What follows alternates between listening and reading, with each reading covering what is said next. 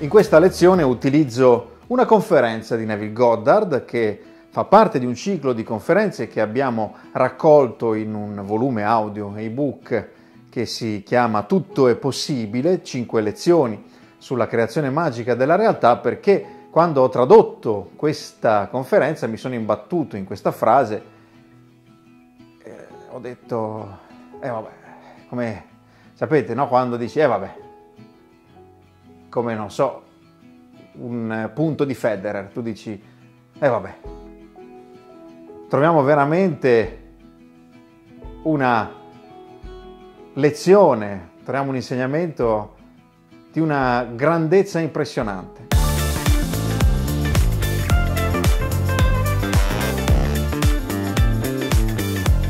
Vi leggo il passaggio in cui è contenuta questa frase che propone diversi argomenti che già conosciamo, così anche un utile ripasso, e poi mi soffermo su quella frase. Vabbè. Assumere la sensazione di soddisfazione significa chiamare in causa condizioni che rispecchieranno la soddisfazione. E questo lo conosciamo bene. Sensazione, portare qui ciò che non è,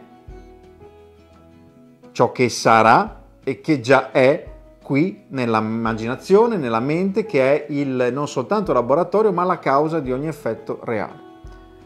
Ecco la frase. I segni seguono, non precedono. I segni seguono, non precedono. Usatelo come mantra.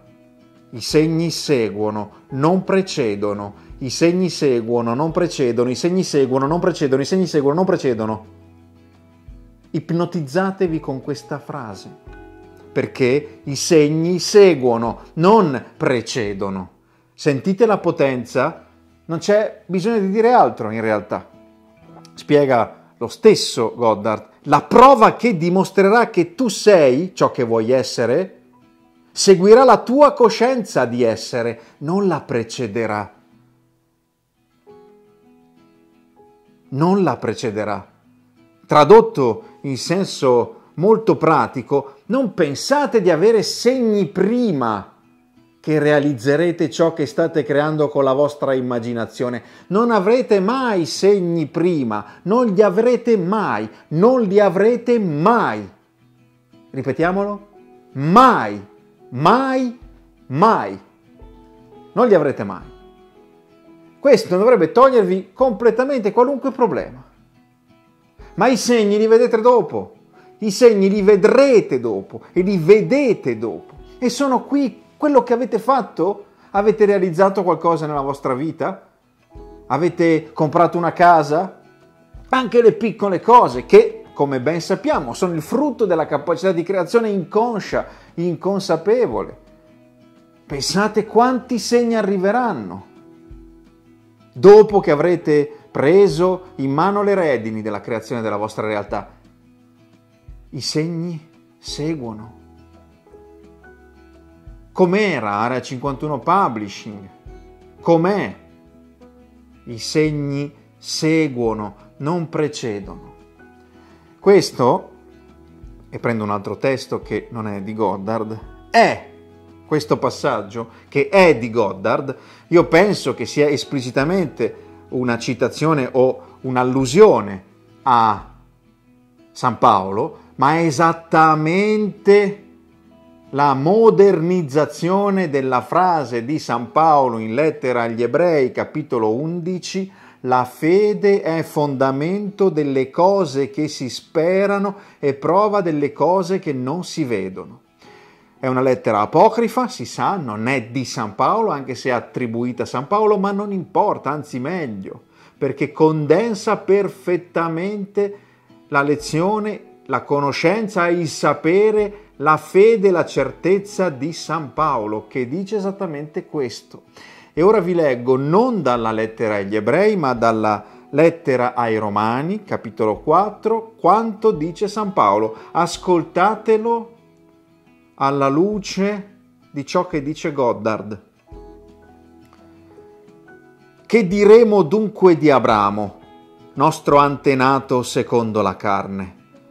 Se infatti Abramo è stato giustificato per le opere, certo ha che di glorificarsi, ma non davanti a Dio. Ora, che cosa dice la scrittura? Abramo ebbe fede in Dio e ciò gli fu accreditato con giustizia, come giustizia. Questo è uno dei temi portanti di tutta la filosofia, la metafisica di San Paolo. È la fede che giustifica le opere, non le opere sono il riconoscimento del proprio valore. Noi non realizziamo noi stessi attraverso le opere, ma attraverso la fede, e le opere sono la giustizia che ci viene data per la nostra fede, non per la creazione delle opere. Noi non siamo glorificati per le nostre opere, non c'è giustificazione del nostro valore di fede dalle opere, ma le opere sono l'effetto della fede. È nell'invisibile la porta del visibile. Ed è la fede che rinnova il successo, detto in soldoni. Lo dice San Paolo, è la fede che rinnova le nostre opere. Se io mi fermo alle opere posso gloriarmi, dire guardate quanto son figo, son bravo, guardate cosa ho fatto, ma io sono un credente, grazie Dio, pat pat, ottimo lavoro, stai con me. Adesso però fammi fare un giro da solo, perché insomma diciamo che mi sono anche un po' rotto di seguire sempre sti precetti. E qui scompare il tutto. Le opere sono l'effetto della fede. Dice ancora San Paolo, la questione geniale di che cosa mi mostra che faccio parte del popolo di Dio, che ho fede. Cosa mi dimostra che ho fede? La circoncisione era, diciamo, il marchio di distinzione da parte della fede ebraica, da parte di Dio stesso, da Abramo in giù, e poi a Mosè con il popolo intero. Ma quindi Abramo è diverso dagli altri? È glorificato da Dio perché è circonciso?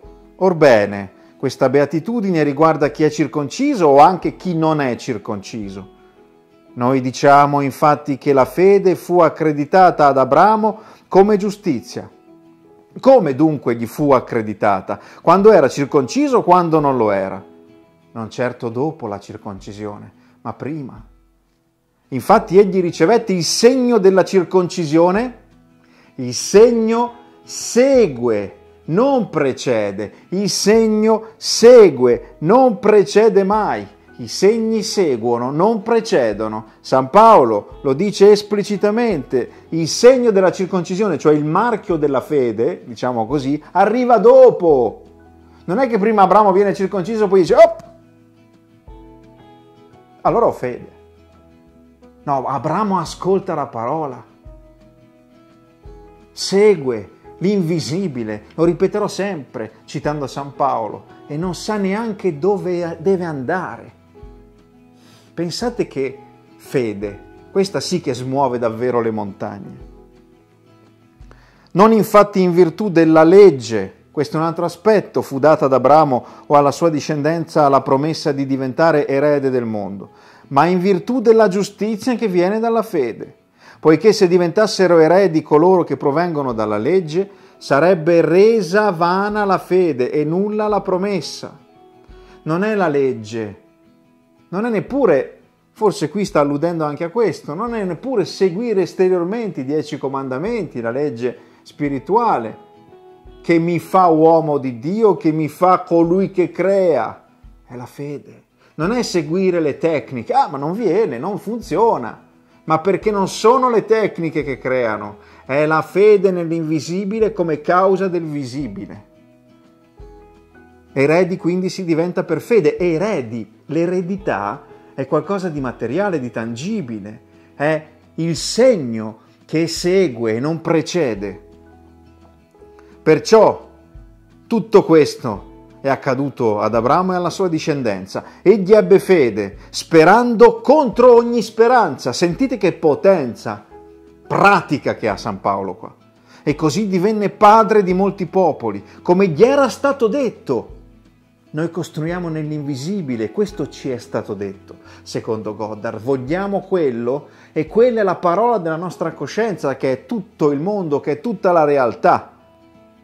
Gli era stato detto così, ma non lo sappiamo se sarà così. Dammi un segno, peraltro Dio i segni li dà. Ma la coscienza non li dà. I segni seguono, arrivano dopo. Sentite che bellezza. Egli non vacillò nella fede, pur vedendo già come morto il proprio corpo. Aveva circa 100 anni, è morto il seno di Sara. Per la promessa di Dio non esitò con incredulità, ma si rafforzò nella fede e diede gloria a Dio. Sentite, i segni precedono, non c'era nessun segno esterno che avrebbe potuto mai neppure realizzare quello che ha realizzato. Eppure è rimasto, ha persistito nella fede ed ha realizzato ciò che gli è stato accreditato come giustizia. E non soltanto per lui è stato scritto che gli fu accreditato come giustizia, ma anche per noi, per tutti noi, perché non è Abramo, in quanto Abramo che è glorificato. Tutti noi con questo sistema, seguendo questa stessa legge,